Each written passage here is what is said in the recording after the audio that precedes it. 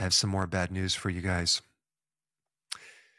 It's just been reported on the news. New research finding intermittent fasting may pose risks to your heart, the practice where people eat within an 8-hour window or less. Researchers finding it poses a significant risk of dying from cardiovascular disease. Now, this sucks because I have to now change 442 of my videos.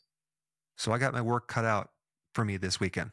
So just to be safe, I think what you should start doing is you should start eating at night, snacking between your dinner and right before you go to bed. And then as soon as you wake up, start eating because we have to save your heart.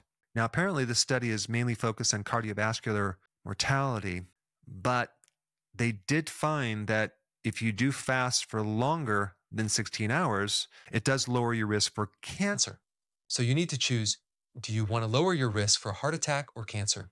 Now, of course, I'm being super sarcastic again. This was an abstract. Okay, that means a short summary of an observational study. It was based on a 24-hour dietary recall. It's based on having that person remember what they ate, which I don't even know what I ate 2 days ago. And they mainly looked at this pattern of 16-hour fasting with an 8-hour eating window. Now, this was sponsored by the American Heart Association, so we know it's legitimate because they're very unbiased. The findings set to be presented at an American Heart Association conference. But this is just another one of those studies where all you have to do is put a little doubt in the consumer's mind. And that's enough to get people to question, should I do it? Should I not? Is it going to be dangerous? Am I going to have a heart attack? This was a tactic that the tobacco industry has used for many, many years. Now, what I found about the author, Victor Wentz Zhang from China, I've heard about this author before, which directly opposed red meat and eggs and cholesterol. And of course, all of these studies are also observational studies. And so apparently these studies were sponsored by the American Heart Association strategically focused research networks. But the American Heart Association is the same association that promotes healthy seed oils for your heart. Personally, my viewpoint is they're not very heart healthy, but the reason they can get away with it is because it does apparently lower cholesterol. But that's a whole different topic.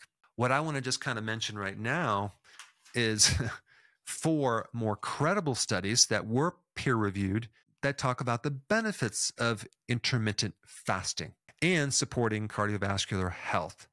So the first one was a single-blinded randomized study, and I'm going to put all these down below in the description. Long-term effects of time-restricted eating with resistance training, right? And this was over 12 months.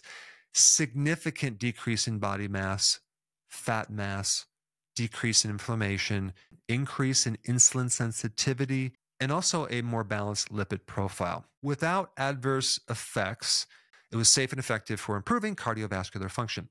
Number 2, this was a non-randomized control clinical trial for time-restricted feeding on body composition and cardiovascular risk. So they did an 18-hour fast, significant decrease in waist circumference, and significant decrease in cardiovascular risk.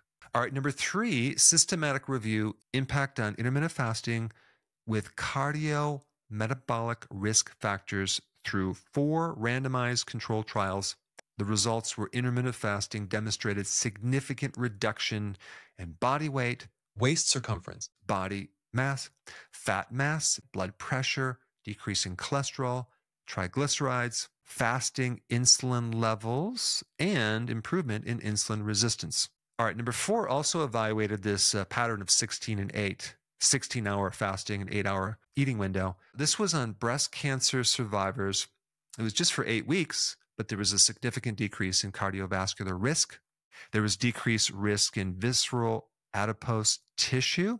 And so, as much as I hate doing another video on something ridiculous like this, someone's going to read it and someone might have some doubt. You don't have to have any doubt. This so-called study was completely ridiculous and you pretty much can ignore it.